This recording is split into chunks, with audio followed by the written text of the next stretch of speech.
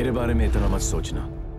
दिल में आता हूँ, समझ में नहीं। That's the essence of Salman Khan, distilled perfectly into a dialogue by writer Rajat Arora in Kick. Salman Khan is a phenomenon and a paradox. Consider the statistics. Over 26 years, he has done 74 films, including Kick. 6 Salman starrers have crossed 100 crore, a Bollywood record untouched by rivals Amir Khan and Shah Rukh Khan. स्वागत नहीं करोगे आप हमारा? In the last 5 years alone, Salman has delivered 7 super hits, grossing over 900 crore. What fascinates me about the Salman phenomenon is that he can't act, or at least he prefers not to. One of my favorite quotes is by Kick director Sajid Nadiadwala, who said, "You can catch Salman for anything, but you can't catch him acting." And Salman told me this himself.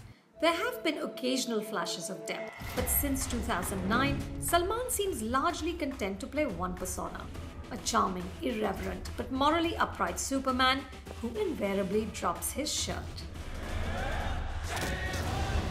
The narratives this character appears in are also similar. Masaledar stories with bone-crunching action, whistle-worthy dialogue, infectious dance steps, low IQ comedy, and a beautiful damsel in distress who must be rescued from a galaxy of brutish villains. Essentially, Salman functions as a franchise. Salman has achieved superstardom without any discernible career strategy, strong scripts, or the consistent support of A-list production houses. जिंदगी में 3 चीज कभी underestimate नहीं करना: I, me, and myself. His personal life is equally chaotic. There have been a slew of famous girlfriends, headline-making scandals, brushes with the police, the mafia, and even stints in jail. And through it all, Salman stands tall. What makes Salman invincible? Why do viewers forgive him everything, including allegations of abuse and drunk driving? Why do we love him so much?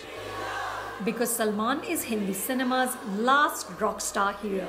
He's our fantasy of a life lived large and without regrets. Unlike us, Salman hasn't had a timid day in his life. There is no confusing subtext or nuance layering either in him or in his movies. What you see is what you get, both on screen and off. But despite this supersized presence, Salman is also an Aam Aadmi.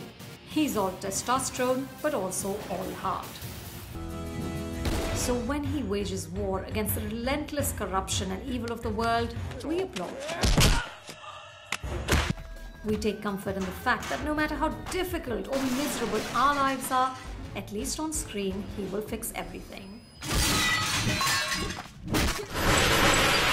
This isn't an actor, it's an experience.